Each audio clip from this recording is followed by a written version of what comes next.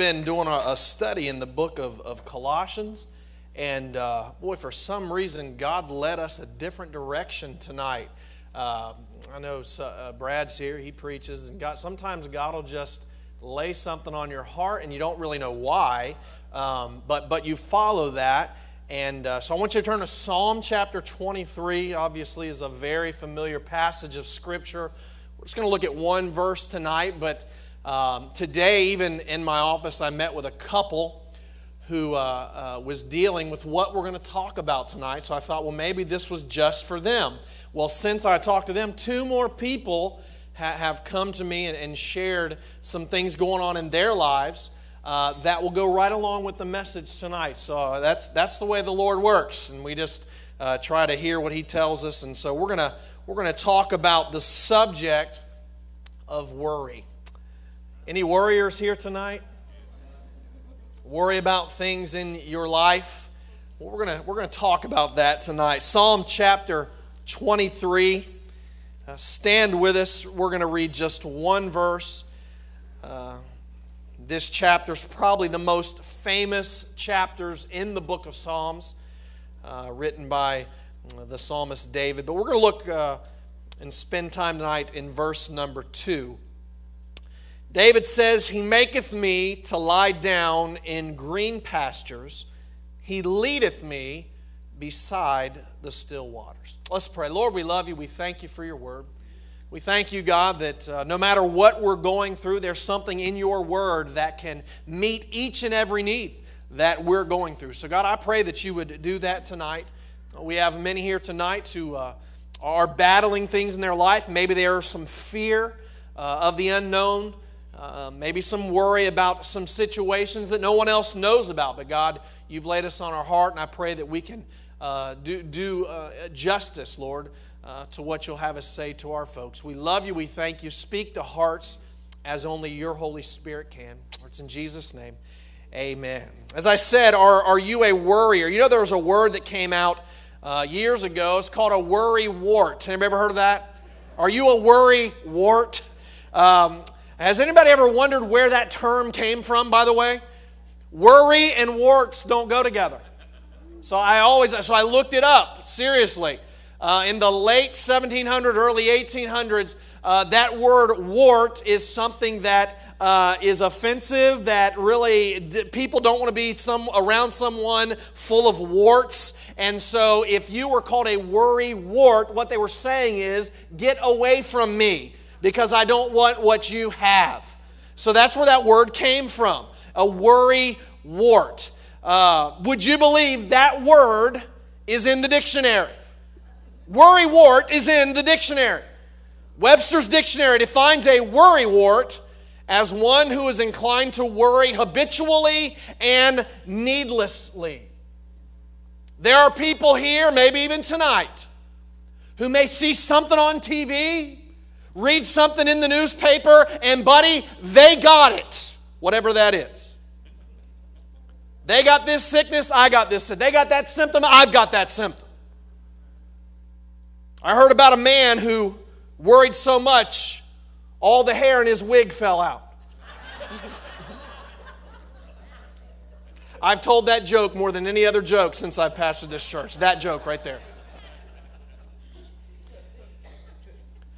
But are you someone who looks for something to worry about?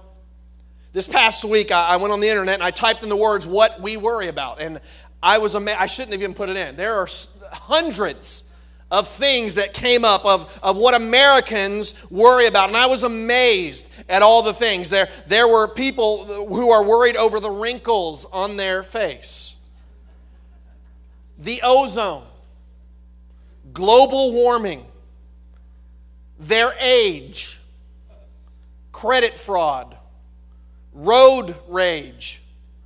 I even found one page, this is God's honest truth, I found one page that spoke of worrying about deformed frogs. No joke. I ran across an article entitled "Baby Boomers, Back Then and Right Now." It said baby boomers back then getting out to a new hip joint. Baby boomers now, getting a new hip joint. Back then, acid rock. Right now, acid reflux. Back then, long hair. Now, longing for hair. Back then, passing the driving test. Now, passing the vision test. Back then, trying to look like Marlon Brando or Elizabeth Taylor. Right now, trying not to look like Marlon Brando or Elizabeth Taylor. But you name it, and we worry about it. Yet, you know, our Bible talks exactly about this problem in our lives. I think of what Jesus says in Matthew chapter 6, verse 27. He says, which of you, by taking thought, can add 1 cubit unto his stature? Those words, taking thought, speak of worrying about different things. Jesus said worrying never added 1 inch to your height or 1 day to your life. That all our worrying never helped one thing. Someone has said this, and I love this. He said, worrying is like rocking in a rocking chair. It'll give you something to do, but it won't get you anywhere. Amen?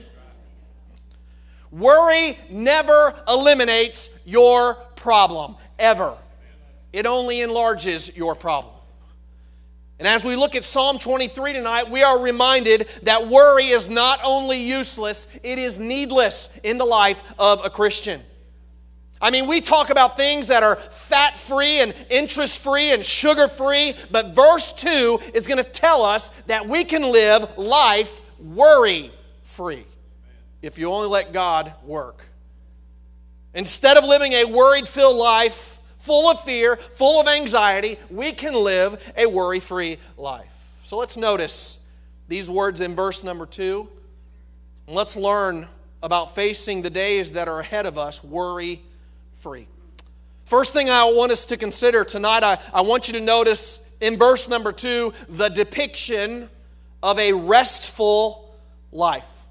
I want you to notice the position of these sheep here in verse number 2. It's very enlightening. David describes this flock of sheep as lying in green pastures. Now, Philip Keller, who wrote the very famous book on Psalm 23, made an interesting observation about sheep. He writes this. He said, the strange thing about sheep is that because of their makeup, it is almost impossible for them to be made to lie down unless 4 requirements are met. He said, number 1, they refuse to lie down unless they are free of all fear. He said, number 2, because of their social behavior within a flock, sheep will not lie down unless they are free from friction with other sheep of their own kind. He said, number 3, if tormented by flies or parasites, sheep will not lie down. Only when they're free of these pests can they relax. And then fourthly, he said, sheep will not lie down as long as they feel in need of finding food. He said they must be free from hunger. So for sheep to lie down, everything must be just right. No predators to frighten them, no bugs in the air to aggravate them, no empty stomachs, no friction with other sheep. Everything has to be just so. Yet when we look at these sheep here in verse number 2, lying in green pastures, we see sheep that are undisturbed by the things that would normally disturb them. See that word, lie down? It literally means to couch, is the word. It speaks of legs folded under the sheep. The picture given here is of the sheep lying there with their 4 legs folded under them, nestled in the green grass of the pasture, seemingly without a care in the world. And these sheep are a perfect picture of a worry-free life. And we see this in 2 ways with these sheep. First, we see these sheep are undisturbed by the perplexities of life. See, there are many things that can agitate the sheep, making them restless. There are wild dogs out there. There are wolves and bears. There's other wild prey that can stalk and hunt them. There are also the insects that make them restless and agitated. But when you look at these sheep described in our text, we see sheep that are undisturbed by these things. Understand, for the believer, there are going to come things in this life that try to worry you. There will come situations in your life that will cause distress, that will cause disturbance, that will cause discomfort. And all of these things I call the perplexities of life, the uncertainties of life. And unfortunately, these things cause us to worry. We worry about how we're going to make ends meet. We worry about the next house payment or car payment. We worry, is our job going to hold out? We worry about our children. Are they safe? We worry about our health. Are we going to be okay? And we worry about this and we worry about that. And the list of things that cause us to worry is by no means a small thing. But please understand that this picture of these sheep lying in green pastures, it's not a picture that suggests that all the things that could cause them to worry have been eliminated from their life. No, not at all. Listen, the wild boars and the wild wolves and bears, they're still out there somewhere. The danger still exists. The bugs and flies that worry them, they've not been put on the endangered species list. They're still there. By the way, did anybody notice the pesky love bugs have returned to the state of Florida? But however, in this scene, the sheep are not worried about these things. They are of no concern to them at the present. So the Bible says they relax and they lie down. So we see the words to lie and to lie down, but then notice the phrase in green pastures. I love that picture here. One commentary says these words mean, in pleasant places full of grass, he maketh me relax. In David's time, there were not rolling fields of green pastures or grassy prairies stretching as far as the eye could see. No, David's years as a shepherd would have seen him caring for a flock in the Judean wilderness. Some of you have been there. You know what it looks like? It's very dry. It's a very barren, but it's a very rocky place. Here and there, you might find patches and areas of green grass, but it's not everywhere. So I want you to get this picture in your mind. The shepherd has led them to some shady spot where the tender shoots of grass are springing up. And those sheep come and they lie there content and worry-free. Yet all around them, as far as the eye can see, is a parched and barren land. But guess what? The sheep are not affected by the conditions around them. Their shepherd brought them to this green pasture. And there they lie undisturbed by the conditions surrounding them. See, a worry-free life, it does not mean that all things that cause us to worry have been eliminated. It's still there.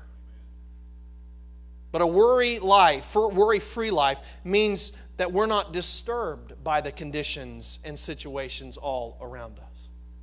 They don't fill our minds. They don't fill our life with anxiety and distress. A worry-free life is one that, in spite of what's going on around us, we can be at rest. Instead of chewing our fingernails to the bone, we're munching on green grass and relaxing.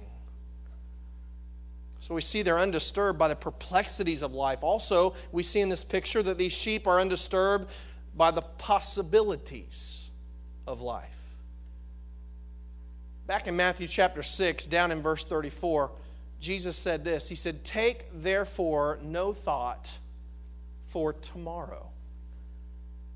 See, if most of us were honest, we would admit that most of our worries, most of our fears are about things that are yet to come.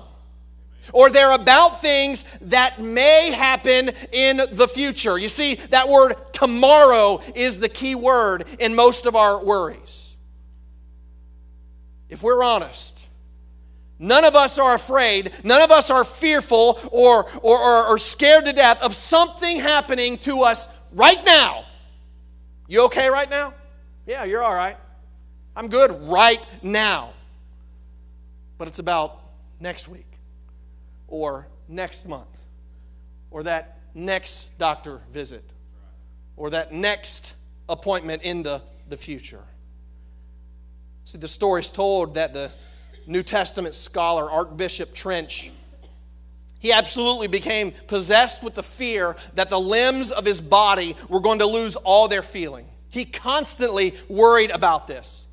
And they said one night he was sitting at an elaborate state dinner when all of a sudden he blurted out, "Oh, it's finally happened. I haven't got a bit of feeling in my right leg." And the lady sitting next to him said, "Your Grace, if it'll be any comfort to you, that's my leg that you're pinching right now."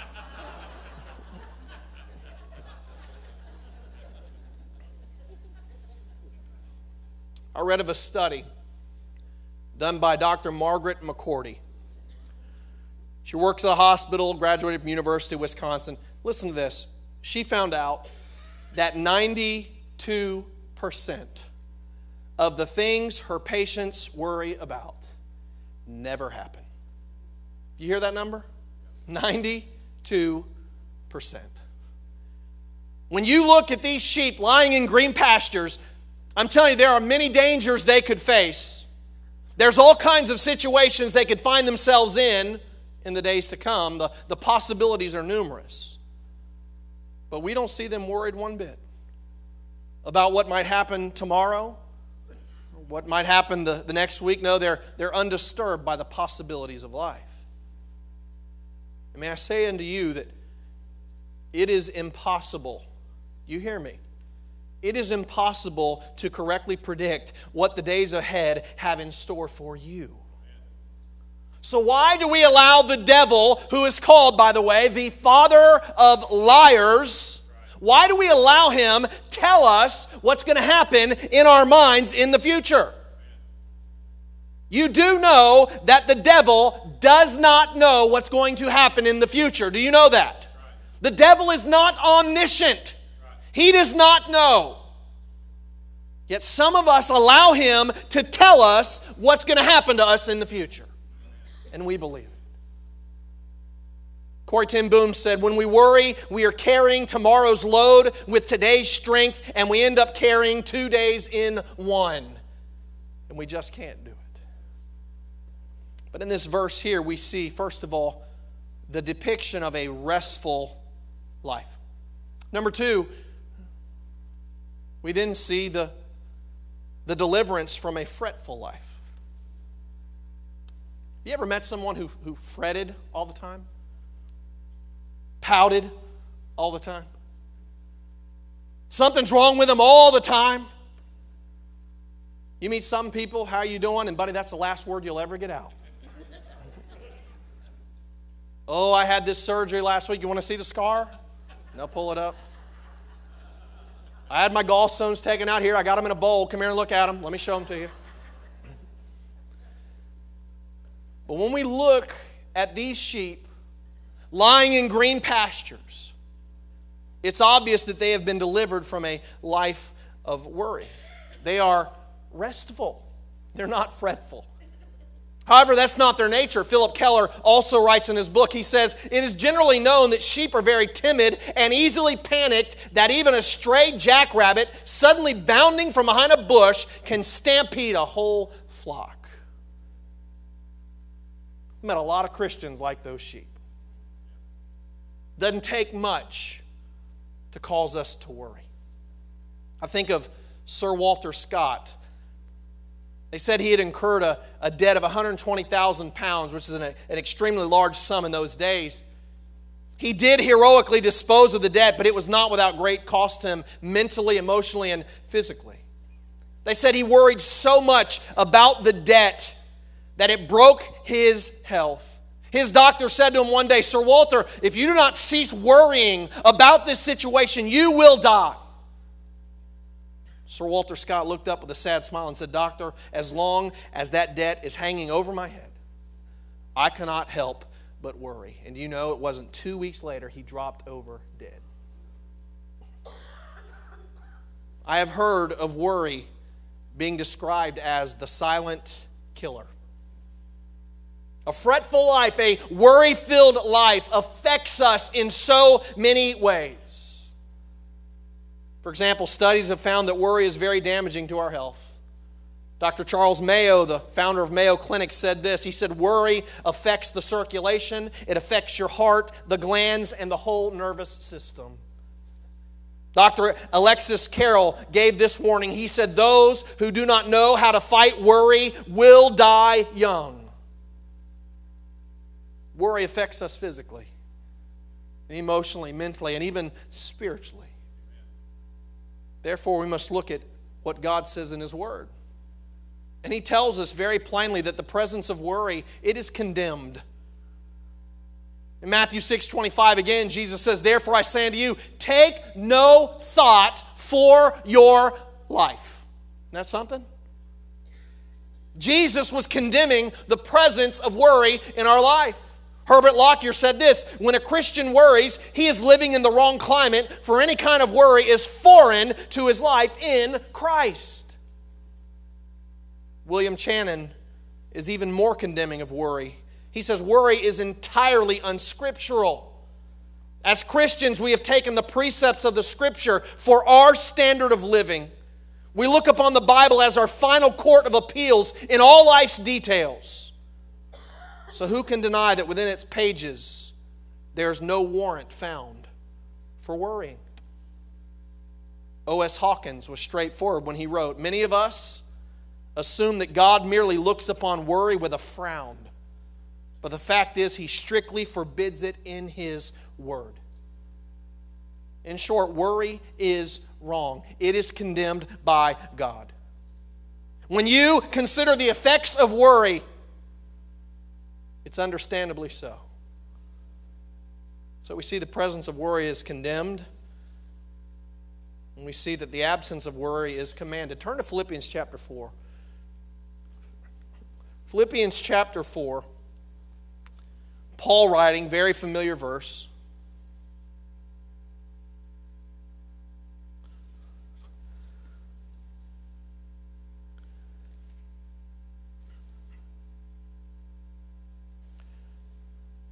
Obviously, the Philippian church was fearful of some things.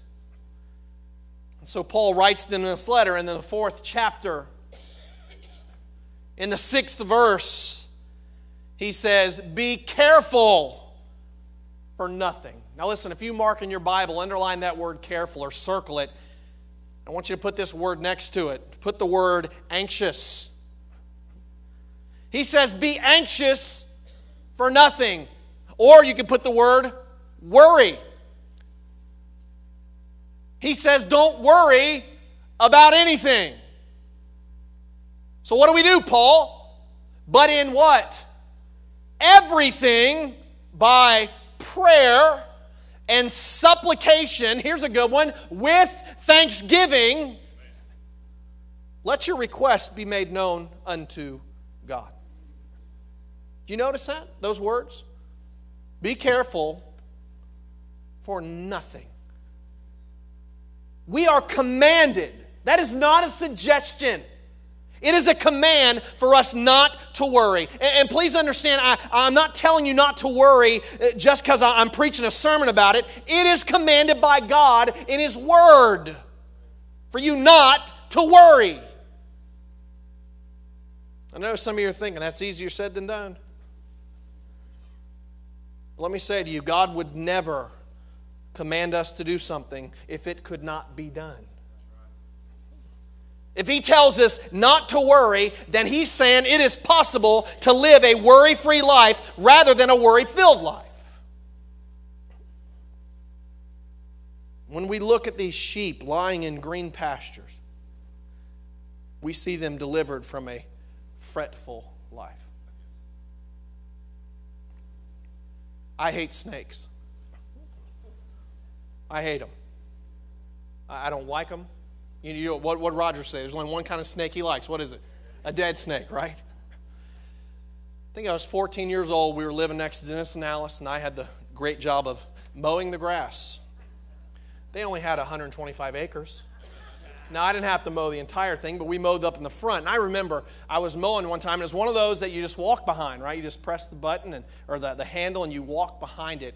And there was a latch on there that you could latch down that you didn't even have to press. You could let your hand go, and it would just keep going. And I remember I was mowing, and all of a sudden I came up, and a snake lifted his head out of a hole. I mean, scared me to death. I started praying, speaking in tongues. No, I'm just kidding.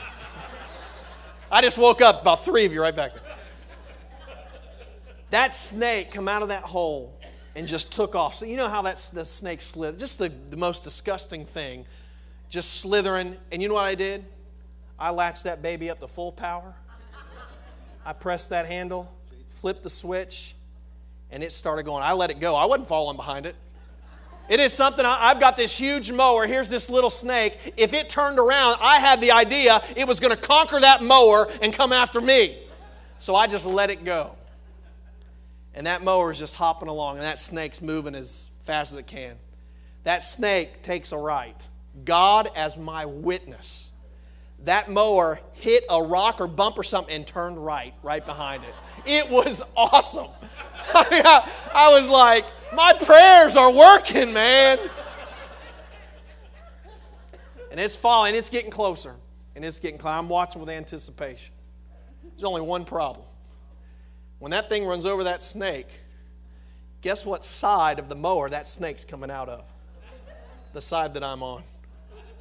And buddy, it ran over that black snake and shot it, chopped it up in about 100 pieces, shooting it right by my head, just firing right over my head. But I tell you, I was singing the Hallelujah chorus as that thing was flying over my head, because I hate snakes. I'm fearful of snakes.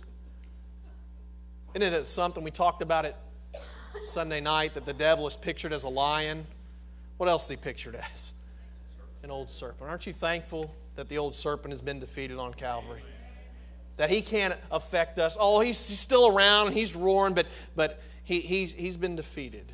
And I'm telling you, there's a lot of Christians today that the devil has control of their life through fear and through worry, through anxiety. And when I look at these sheep lying in these green pastures, we see them, they're delivered from a fretful life. So in this verse we see there's a depiction of a restful life and the deliverance from a fretful life. And last of all, when we close, there's the demand for a trustful life. I guess the question we all have tonight as we close is this: how do we keep from worrying? We know we're not supposed to worry. We're commanded not to worry. So God, how can I do it? Well, how do these sheep do it? Why were these sheep lying in green pastures in the first place? Who brought them there? Psalm 23, verse 2. Listen carefully to the wording here. He maketh me to lie down in green pastures. He leadeth me beside the still waters. He restoreth my soul. Anybody see something there? This peaceful, quiet condition of the sheep were all the shepherds doing. The sheep didn't do it on their own. The shepherd did it. How many of you know sheep are defenseless? They can't protect themselves. They're unlike any other animal. When attacked, a mule will kick. Dogs will bark and growl, and bears will claw, and bulls will charge. Bees will sting, birds will flap, snakes will strike, but sheep won't do nothing. They're absolutely defenseless. They can't defend themselves. Furthermore, they're not only defenseless, they're directionless. Did you know that sheep have no sense of direction? You have pigeons, you have other birds that migrate. They have their own built-in radar system. You take an old cat, drop him off in the next county in a few days, he shows up purring on your front step. Believe me, I know, I've done it. Just kidding. But a sheep, think of this. Sheep have to be led by someone. right? To put it very simply, sheep are stupid.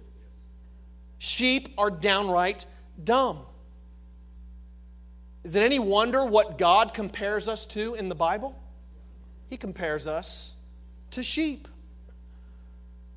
And because of the kind of creature they are, there would never be a worry-free moment in their life if it were not for the shepherd.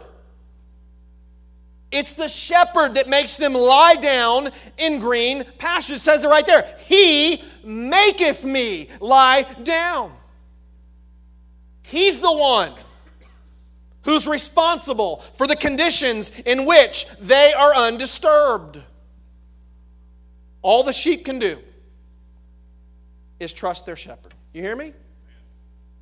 When it comes to living a worry-free life versus a worry-filled life, the secret is putting our trust in the shepherd.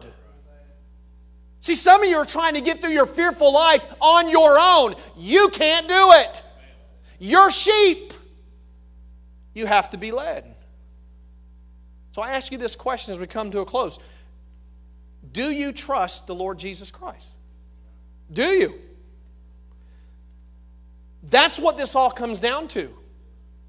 Do you trust His guidance in your life? Can He guide the direction of your life better than you can? And on our journey from earth to glory, as we face the days that are ahead, I want you to know we can trust the shepherd. And we trust Him 3 ways. Give me 2 minutes and I'm finished. There's 3 ways we trust Him. We are to trust the shepherd's presence. I love this right here. Because it says it is He that makes them to lie down. Now get this. If it is He that makes them personally lie down, that means the shepherd is always at the side of the sheep. Isn't that great? The Lord is always with us. Why do you think the writer said He will never leave us or forsake us? David says it right in verse 4. Yea, though I walk through the valley of the shadow of death, I will fear no evil. Why? For Thou art with me. He's always present. He's always by your side. We have the shepherd's presence. We also have the shepherd's plan. You see, he brings us into green pastures. See, that's part of His plan for our lives. He takes us down one path and then another path, but we can rest knowing that He knows what He's doing and where He's taking us. And listen, in your life, you might cross a hill, you might come over a mountain, you might go through a valley, but His plan always includes our welfare. The shepherd always has the care of his sheep on his mind.